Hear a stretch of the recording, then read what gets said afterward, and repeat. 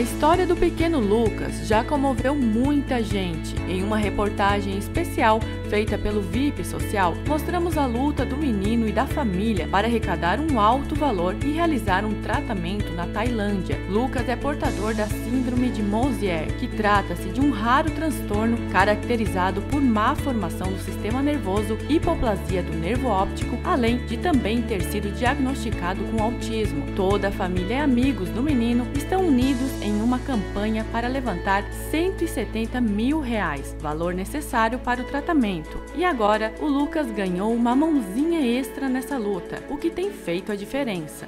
É que, na verdade, eu já vendi alfajor pra a minha escola, né, pra minha sala só. E quando a gente descobriu do Lucas, que ele veio ficar aqui com a gente, eu pensei do por que não vender pra escola inteira e todo esse dinheiro eu dou pro Lucas. Laura, de apenas 11 anos, resolveu fazer alfajor para vender e o dinheiro das vendas doar para a campanha do Lucas. O projeto ganhou força nos últimos dias e tomou uma proporção que nem ela imaginava. Não esperava tudo isso. Eu achei que a gente ia vender na minha escola de 15 em 15 dias e todo o dinheiro que a gente conseguisse, a gente ia dar pro Lucas. E foi indo pra internet, todo mundo foi divulgando e hoje eu não tenho palavras para dizer sobre eu ter feito essa escolha. Eu acho que, como eu digo todos os dias para minha mãe e para minha irmã, foi a melhor coisa que eu fiz na minha vida. A família toda da Laura uniu forças para ajudar a menina na produção dos doces e as encomendas não param. Quando a gente ia fazer alfajor, era todo mundo aqui de casa. Eu, minha irmã, minha mãe, meu pai. Pra gente tá sendo maravilhoso, né? Porque foi uma ideia da Laura e a gente não esperava que isso fosse atingir tanta gente, sabe?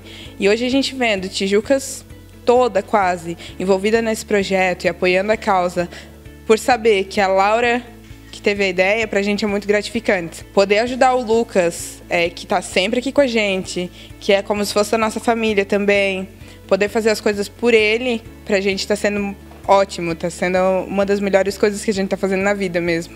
Tenho certeza que já deu certo, tá? Da ideia da Laura, assim, uma menina que, meu Deus, eu não tenho hoje explicação para ela, porque eu e a Mana tava pensando numa coisa e não estávamos dando jeito, né? De repente ela chegou e deu certo, né? Um pequeno gesto que tem impressionado muita gente e tem dado muita repercussão, principalmente toda a família da Laura e a mãe do Lucas. O que você está achando de tudo isso? Bom, eu como mãe eu me sinto muito honrada de ter essa família perto da gente. Desde o dia que o Lucas começou a ficar aqui, eu sinto o amor que elas têm por ele, todo o cuidado.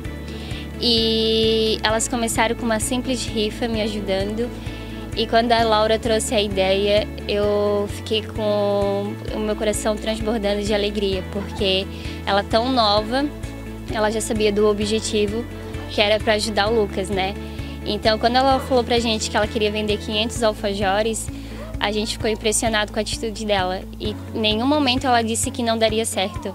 Desde o primeiro dia que a gente começou a fazer, ela disse que iria vender todos e venderia muito mais. E hoje a repercussão que está dando é muito grande e eu como mãe eu fico agradecida, né, pelo carinho que essa família tem com o Lucas. Quem quiser ajudar o Lucas pode comprar os alfajores pelo telefone 489-9940-8996 ou também seguir no Instagram da campanha, @campanhalucasb e fazer contato com a família. As doações também podem ser realizadas pelo site vaquinha.com/aos olhos do Lucas. Qualquer doação é bem-vinda. Até o momento a família arrecadou R$20 mil. Ainda faltam 150 mil para que o pequeno Lucas tenha a chance de um dia poder enxergar. Muita esperança, a gente acredita que a gente vai conseguir. A gente já conseguiu.